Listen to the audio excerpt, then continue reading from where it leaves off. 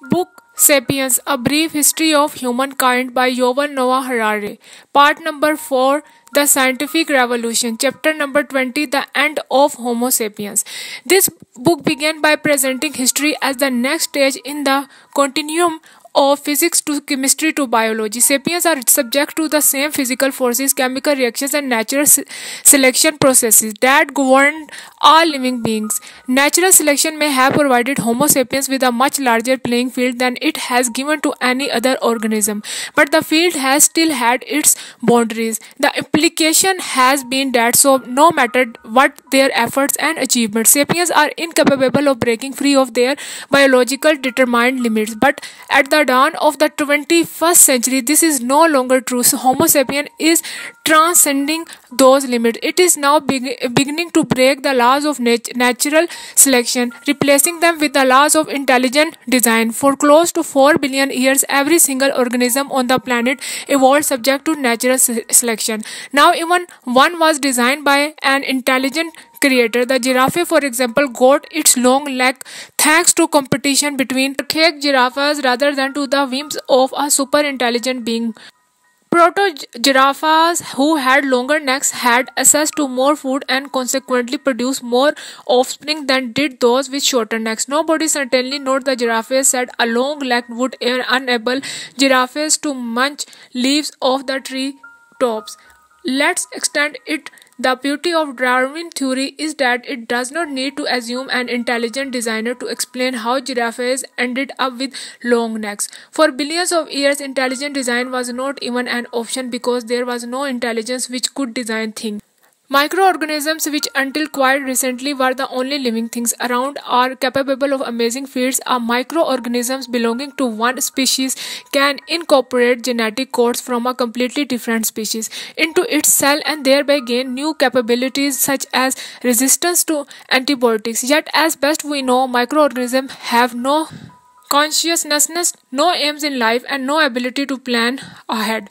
At some stage, organisms such as giraffes, dolphins, chimpanzees, and Neanderthals evolved consciousness and the ability to plan ahead. But even if a Neanderthals fantasized about fowls so fat and slow moving that he could just scoop them up whenever he was hungry, he had no way of turning that fantasy into reality. He had to hunt the birds that had been naturally selected. The first crack in the old regime appeared about 10,000 years ago. During the agricultural revolution, sapiens who dreamed of fat, slow moving chickens discovered that if they mated the fattest hen with the slowest cook, some of their offspring would be both fat and slow. If you mated those offspring with each other, you could produce a line of fat, slow birds.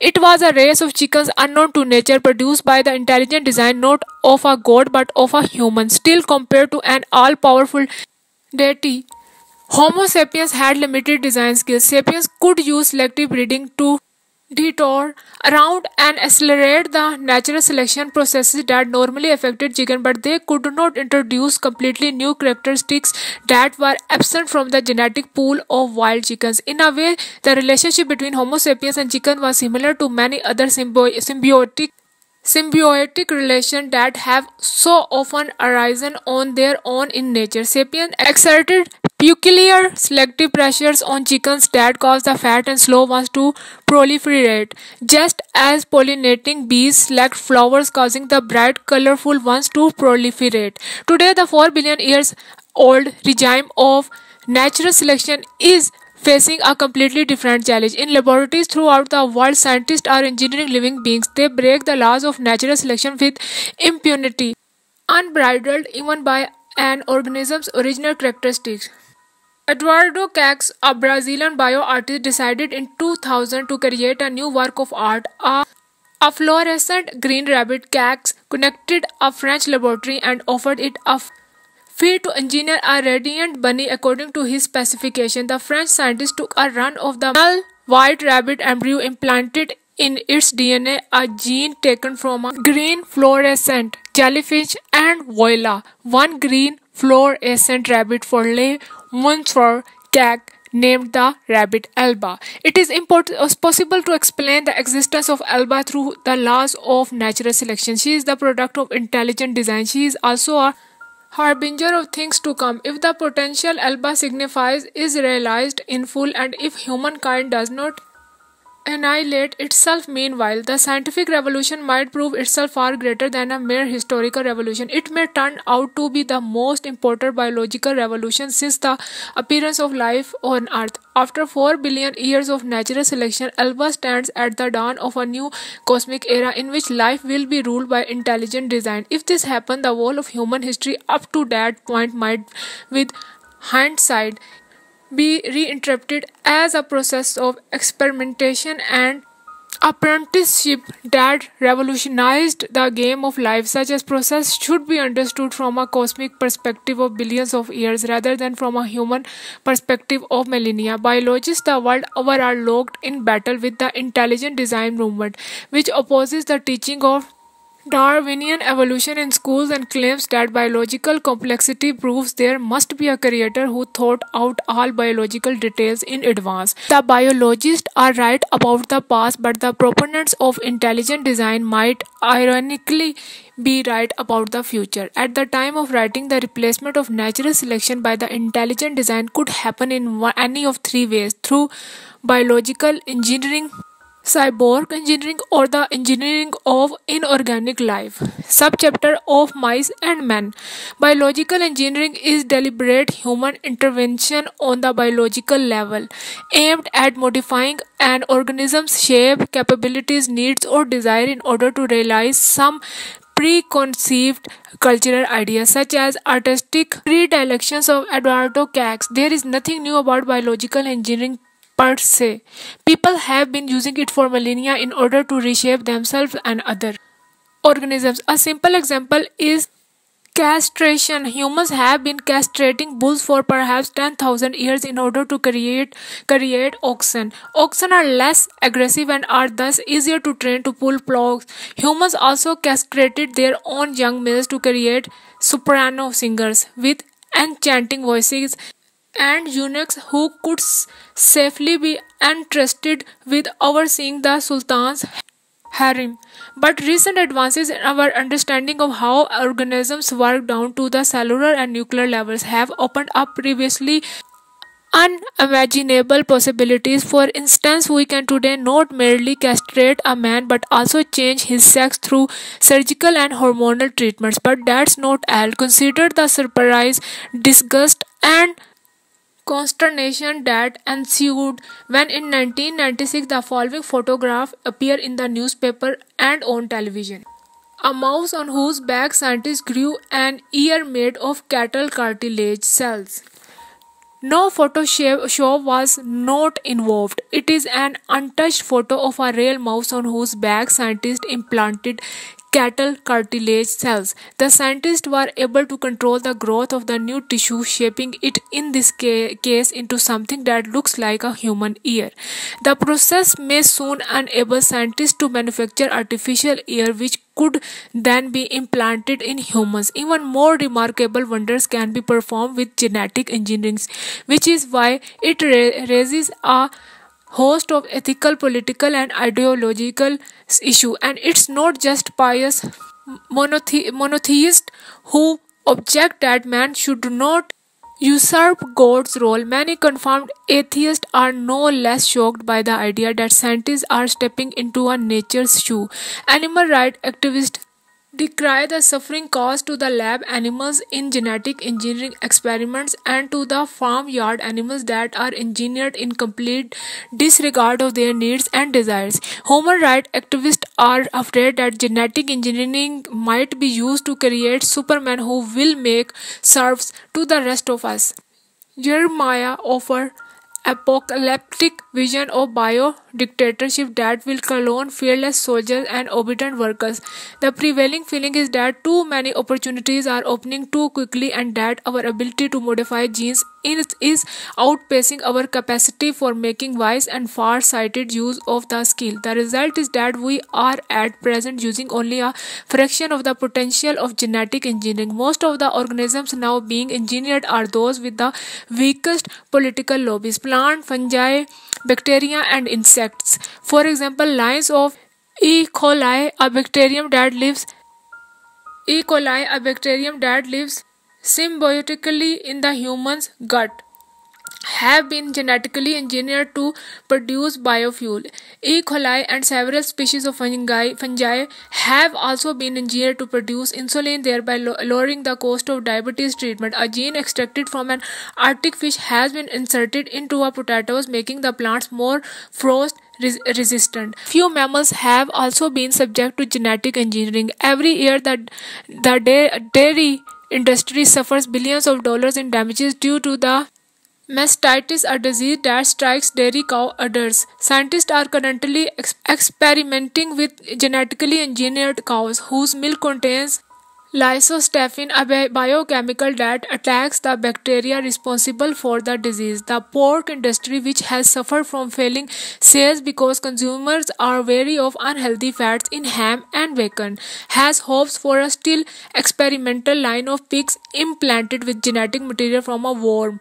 The new genes cause the pigs to turn bad omega 6 fatty acid into its healthy cousin omega 3. The next generation of genetic engineering will make pigs with good fat look like child's play. Geneticists have managed not merely to extend six-fold the average life expectancy of worms, but also to engineer genius mice that display much improved memory and learning skills. Voles are small, stout rodents resembling mice, and most varieties of wolves are promiscuous, but there is one species in which boy and girl wolves form lasting and monogamous relationships. Geneticists claims to have isolated the genes responsible for vole monogamy. If the addition of a gene can turn a old Don John into a loyal and loving husband, are we far off from being able to genetically engineer not only the individual abilities of rodents but also their social structures? Sub-chapter: The Return of the Neanderthals. But geneticists do not only want to transform living lineages, they aim to revive extinct creatures as well, and not just dinosaurs. As in Jurassic Park, a team of Russian, Japanese, and Korean scientists has recently mapped the genome of ancient mammoths found frozen in the Siberian ice. They now plan to take a fertilized egg cell of a present-day elephant, replace the elephantine DNA with the reconstructed mammoth DNA, and implant the egg in the womb of the elephant.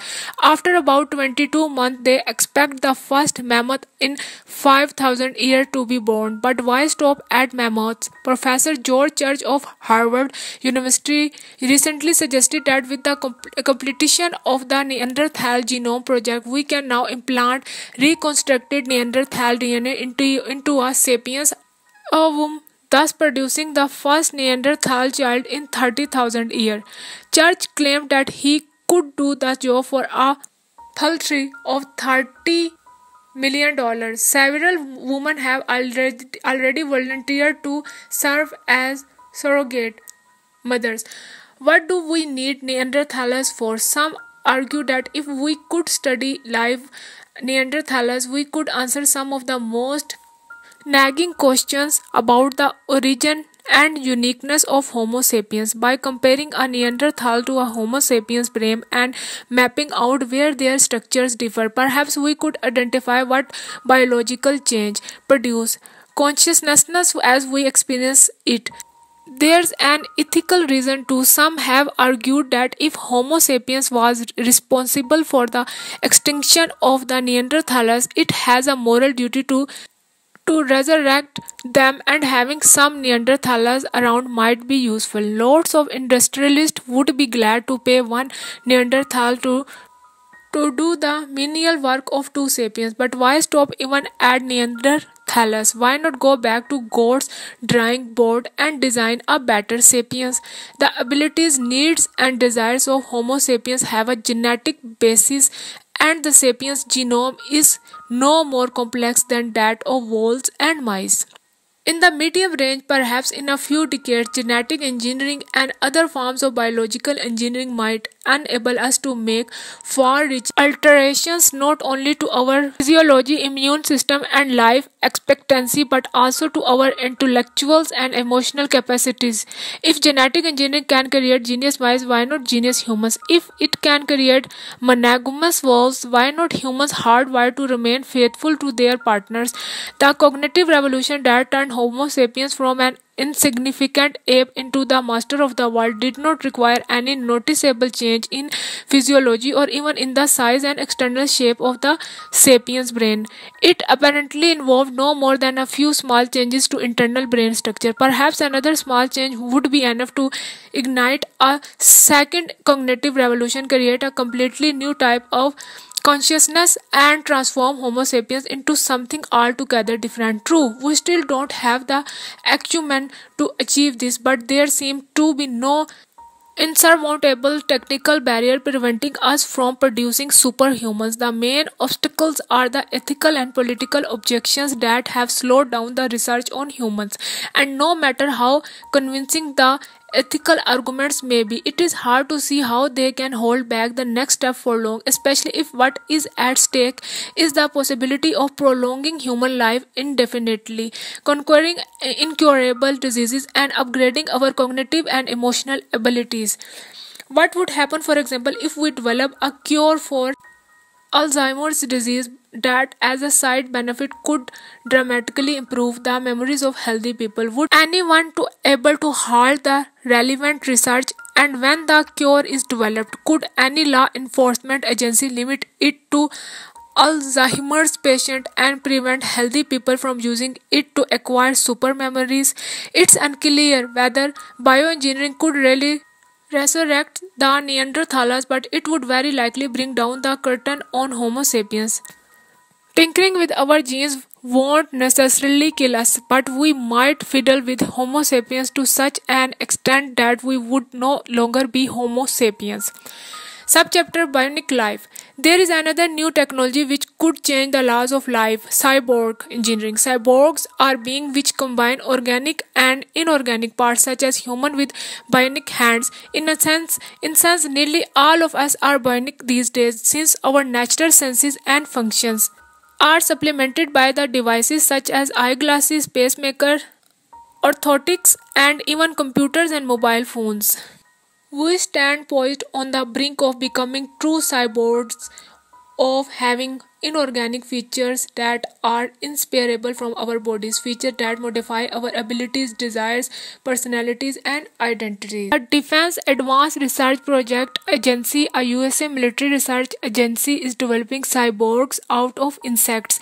The idea is to implant electronic chips, detectors, and processor in the body of a fly or cockroach, which will enable either a human or an automatic operator to control the insect's movement remotely and to absorb and transmit information. Such a fly could be sitting on the wall at enemy headquarters, eavesdrop on the most secret conversation, and if it is not caught first by a spider, could inform us exactly what the enemy is planning. In 2006, the USA Naval Undersea Warfare Centers reported its intention to develop cyborg shark, declaring NUWC is developing a fish tag whose goal is behavior control of the host animals via neural implants. The developers hope to identify underwater electromagnetic fields made by submarines and mines by exploiting the natural magnetic detecting capabilities of sharks, which are superior to those of any man-made detectors.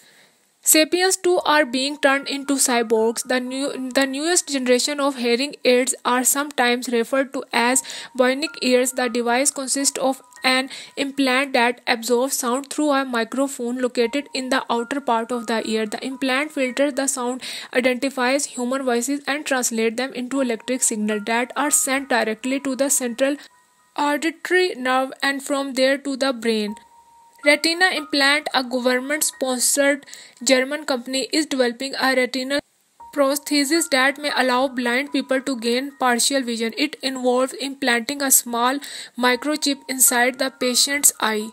Photocells absorb light falling on the eye and transform it into electrical energy, which stimulates the intact nerve cells into the retina. The nervous impulses from these cells stimulate the brain, where they are translated into sight.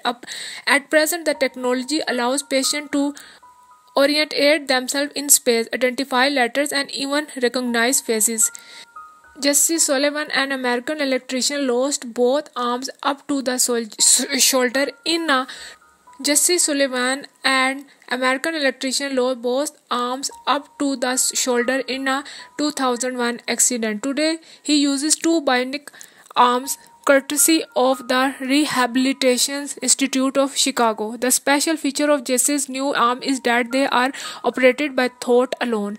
Neural signals arriving from Jesse's brain are translated by microcomputer into electrical commands, and the arms move. When Jesse wants to raise his arm, he does what any normal person unconsciously does, and the arm rises there and the arm rises. These arms can perform a much more limited range of movements than organic arms, but they enable Jesse to carry out simple daily functions. A similar bionic arm has recently been outfitted for Claudia Mitchell, an American soldier who lost her arms in a motorcycle accident. Scientists believe that we will soon have bionic arms that will not only move when willed to move, but will also be able to transmit signal back to the brain, thereby enabling amputees to regain even the sensation of touch. At present, these bionic arms are a poor replacement for our organic originals, but they have the potential for unlimited development. Bionic arms, for example, can be made far more powerful than other organic kin, making even a boxing champion feel like a weakling. More, our bionic arms have the advantage that they can be replaced every few years or detached from the body and operated at a distance. Scientists at Duke University in North Carolina have recently demonstrated this with rhesus monkeys whose brains have been implanted with electrodes. The electrodes gather signals from the brain and transmit them to external devices. The monkeys have been trained to control detached bionic arms and legs through thought alone. One monkey named Aurora learned to thought control a detached bionic arm while simultaneously move her two organic arms like some Hindu goddess. Aurora now has 3 arms, and her arms can be located in different rooms or even cities. She can sit in her North Carolina lab, scratch her back with one hand, scratch her head with a second hand, and simultaneously steal a banana in New York. Another rhesus monkey, Adiola, won world fame in 2008 when she thought controlled a pair of bionic legs in Kyoto, Japan from her North Carolina chair. The legs were 20 times Adiola's weight. Locked-in syndrome is a condition in which a person loses all or nearly all her ability to move any part of her body while her cognitive abilities remain intact. Patients suffering from the syndrome have up till now been able to communicate with the outside the world only through small eye movements. However, a few patients have had brain signal gathering electrodes implanted in their brains. Efforts are being made to translate such signal not merely into a movement but also into words. If the experiment succeeds, locked-in patient could finally speak directly with the outside the world, and we might eventually be able to use the technology to read other people's mind. Yet of all the projects currently under development, the most revolutionary is the attempt to devise a direct two-way brain-computer interface that will allow computer to read the electrical signal of a human brain, simultaneously transmitting signals that the brain can read in turn. What if such interfaces are used to directly link a brain to the internet or to directly link several brains to each other, thereby creating a sort of interbrain net? What might happen to human memory, human consciousness, and human identity if the brain has direct access to a collective memory bank? In such a situation, one cyborg could, for example, retrieve the memories of another, not hear about them, not read about them in an autobiography, not imagine them, but directly remember them as if they were his own or her own. What happens to concepts such as the self and gender identity when minds become collective? How could you know the self or follow your dream if the dream is not in your mind but in some collective reservoir of aspiration, such as a cyborg would not longer be human or even organic. It would be something completely different. It would be so fundamentally another kind of being that we cannot even grasp the philosophical, psychological, or political implications. Subchapter Another Life. The third way to change the laws of life is to engineer completely inorganic beings. The most obvious example are computer programs and computer viruses that can undergo independent evolution. The field of genetic programming is today one of the most interesting spots in the computer science world. It tries to emulate the methods of genetic evolution. Many programmers dream of creating a program that could learn and evolve completely independently of its creator. In this case, the programmer would be premium mobile, a first mover, but his creation would be free to evolve in direction neither its maker nor any other human could ever have envisaged. A prototype for such a program already exists. It's called a computer virus. As it spreads through the internet, the virus replicates itself million upon millions of times, all the while being chased by predatory antivirus programs and competing with other viruses for a place in cyberspace. One day when the virus replicates itself, a mistakes occur, a computerized mutation. Perhaps the mutation occurs because the human engineer programmed the virus to make occasional random replication mistakes. Perhaps the mutation was due to a random error. If by chance the modified virus is better at evading antivirus program without losing its ability to invade other computer, it will spread through cyberspace. If so, the mutants will survive and reproduce as time goes by. Cyberspace would be full of new viruses that nobody engineered and that undergo non-organic evolution. Are these living creatures? It depends on what you mean by living creature. They have certainly been produced by a new evolutionary process completely independent of the laws and limitation of organic evolution. Imagine another possibility. Suppose you could bag your brain to a portable hard drive and then run it on your laptop. Would your laptop be able to think and feel just like a sapiens? If so, would it be you or someone else? What if computer programmers could create an entirely new but digital mind composed of computer code complete with a sense of self, consciousness and memory? If you ran the program on your computer, would it be a person? If you deleted it, could be you be charged with murder?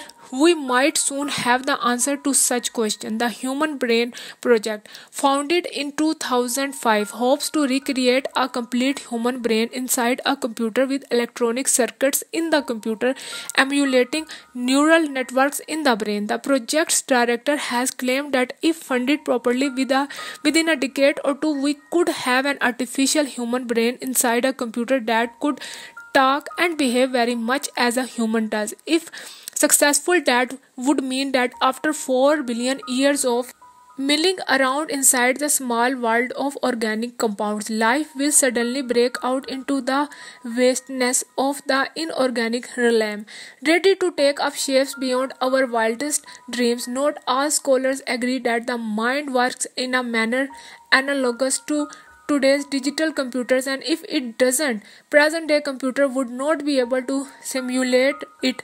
Yet it would be foolish to categorically dismissed the possibility before giving it a try. In 2013, the project received a grant of £1 billion from the European Union. Subchapter The Singularity. Presently, only a tiny fraction of these new opportunities have been realized, yet the world of 2014 is already a world in which culture is realizing itself from the shackles of biology. Our ability to engineer not merely the world around us but above all the world inside our bodies and mind is developing at breakneck speed. More and more spheres of activity are being shaken out of their complacent ways. Lawyers need to rethink issues of privacy and identity. Government are faced with rethinking matter of healthcare and equality. Sports associations and educational institutions need to redefine fair play and achievement, pension funds and labor. Market should readjust to the world in which 60 might be the new 30. They must all deal with the conundrums of bioengineering, cyborgs and inorganic life. Mapping the first human genome required 15 years and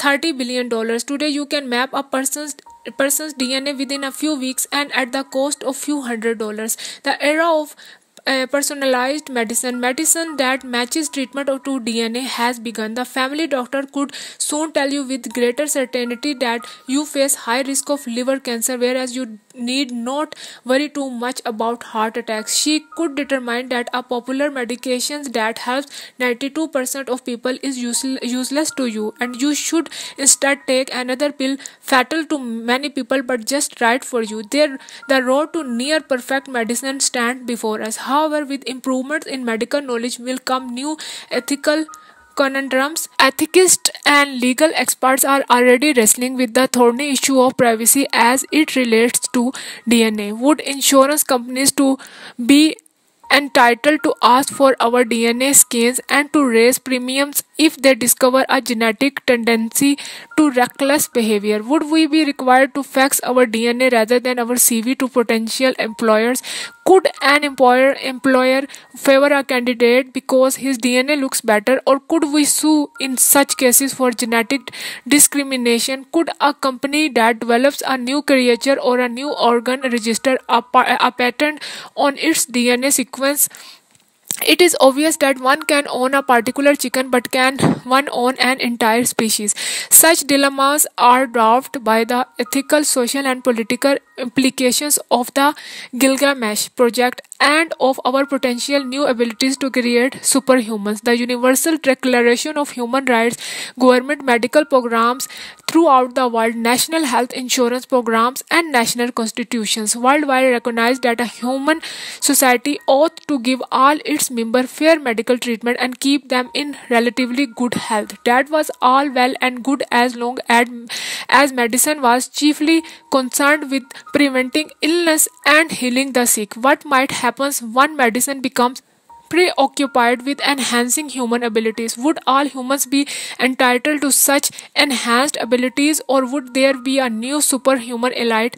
Our late modern world prides itself on recognizing for the first time in history the basic equality of all humans, yet it might be poised to create the most unequal of all societies throughout history. The upper classes always claim to be smarter, stronger, and generally better than the underclass. They were usually deluding themselves. A baby born to a poor peasant family was likely to be as intelligent as the crown prince.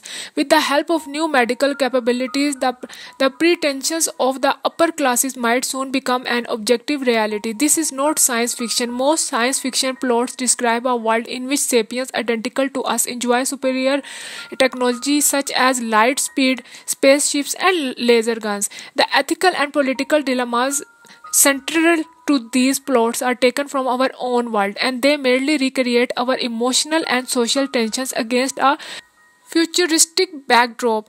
Yet the real potential of future technologies is to change Homo sapiens itself, including our emotions and desires, and not merely our vehicles and weapons. What is a spaceship compared to an eternally young cyborg who does not breed and has no sexuality, who can share thoughts directly with other beings, whose abilities to focus and remember are 1,000 times greater than our own, and who is never angry or sad but has emotions and desires that we cannot begin to imagine? Science fiction rarely describes such a future because an accurate description is by definition incomprehensible. Producing a film about the life of some cyborg is akin to produce Hamlet for an audience of Neanderthals. Indeed, the future master of the world will probably be more different from us than we are from Neanderthals. Whereas we and the Neanderthals are at least humans, our inheritors will be godlike. Physicists defined the Big Bang as singularity. It is a point at which all the known laws of nature did not exist. Time too did not exist. It is thus meaningless to say that anything existed before the Big Bang. We may be fast approaching a new singularity when all the concepts that give meaning to our world, me, you, man, woman, love, and hate, will become irrelevant. Anything happening beyond that point is meaningless to us. Subchapter The Frankenstein Prophecy.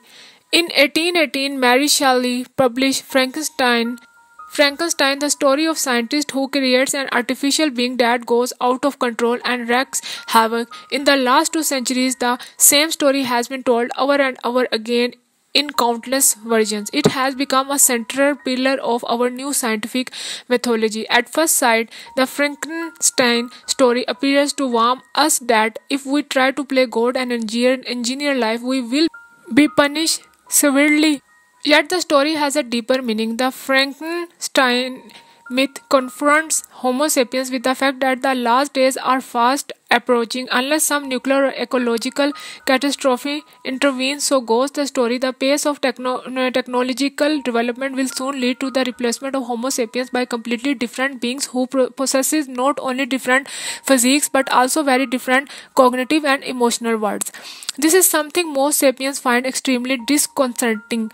We like to believe that in the future people just like us will travel from planet to planet in fast spaceship.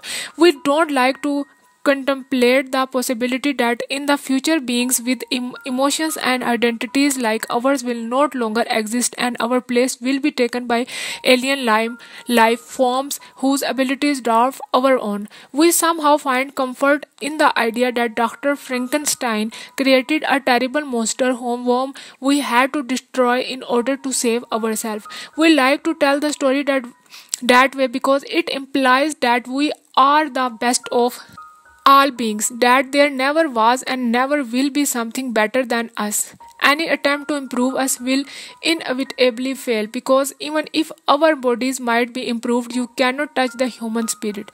We would have a hard time swallowing the fact that scientists would engineer spirit as well as bodies, and that future Dr. Frankenstein could therefore create something truly superior to us, something that will look at us as condescendingly as we look at the Neanderthals. We cannot be certain whether today's Frankensteins will indeed fulfill this prophecy.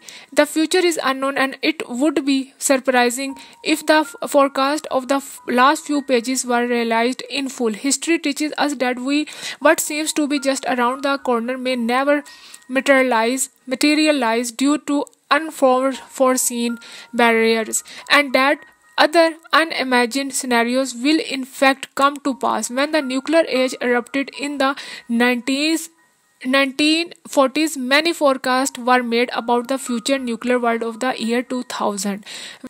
When Sputnik and Apollo 11 fired the imagination of the world, everyone began predicting that by the end of the century, people would be living in space colonies on Mars and Pluto.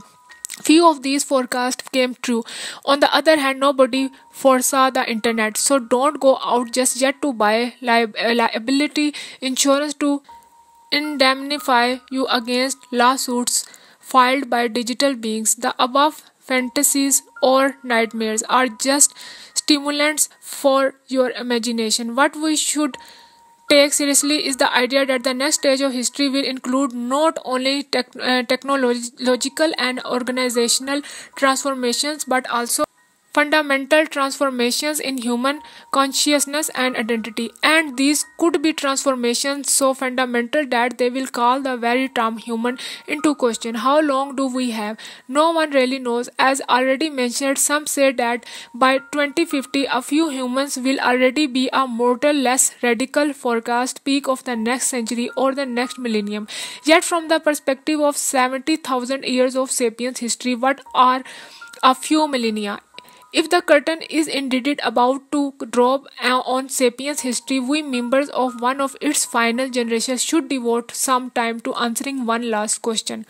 What do we want to become? This question, sometimes known as the human enhancement question, dwarfs the debates that currently preoccupy politicians, philosophers, scholars, and ordinary people. After all, today's debate between today's religions, ideologies, nations, and classes will, in all likelihood, disappear along with Homo sapiens. If our successor indeed function on a different level of consciousness, it seems doubtful that Christianity or Islam will be of interest to them, that their social organization could be communist or capitalist, or that their genders could be male or female.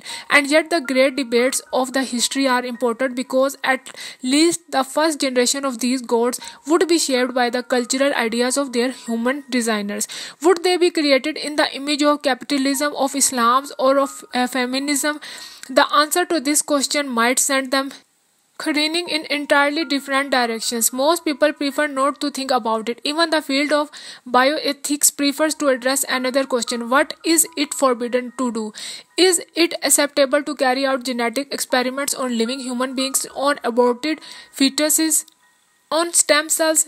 Is it ethical to clone sheep and chimpanzees? And what about humans? All of these are important questions, but it is naive to imagine that we might simply hit the brakes and stop the scientific projects that are upgrading Homo sapiens into a different kind of being.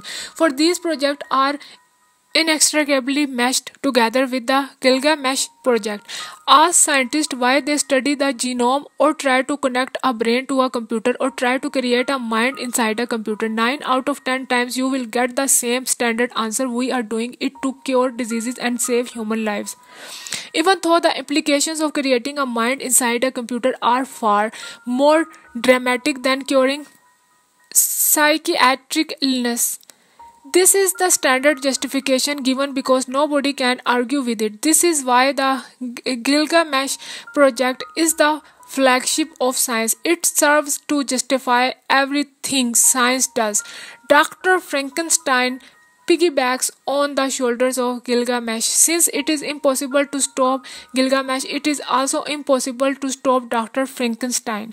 The only thing we can try to do is to influence the direction scientists are taking, since we might soon be able to engineer our desire to. Perhaps the real question facing us is not what do we want to become, but what do we want to want. Those who are not sparked by this question probably haven't given it enough thought. Afterward, the animal that became a god. 70,000 years ago, Homo sapien was still an insignificant animal minding its own business in a corner of Africa. In the following millennia, it transferred itself into the master of entire planet and the terror of ecosystem. Today, it stands on the verge of becoming a god, poised to acquire not only eternal youth but also the divine abilities of creation and destruction. Unfortunately, the sapiens regimes on the earth has so far produced little that we can be produce of. We have mastered our surrounding, increased food production, built cities, established empires, and created far-flung trade network. But did we decrease the amount of suffering in the world? Time and again, massive increases in human power did not necessarily improve the well-being of individual sapiens and usually cause immense misery to other animals. In the last few decades, we have at last made some real progress as far as the human condition is concerned, with the reduction of famine, plague, and war. Yet the situation of other animals is deteriorating more rapidly than ever before, and the improvement in the lot of humanity is too recent and fragile to be certain of. Moreover, despite the astonishing things that humans are capable of doing, we remain unsure of our goals, and we seem to be as discontented as ever. We have advanced from canoes to galleys to steamships to space shuttles, but nobody knows where we are going. We are more powerful than ever before, but have very little idea that what to do with all that power. Worse still, humans seem to be more irresponsible than ever, self-made gods with only the laws of physics to keep us company. We are accountable to no one. We are consequently wreaking havoc on our fellow animals and on the surrounding ecosystem, seeking little more than our own comfort and amusement, yet never finding satisfaction. Is there anything more dangerous than dissatisfied and irresponsible gods who don't know what they want?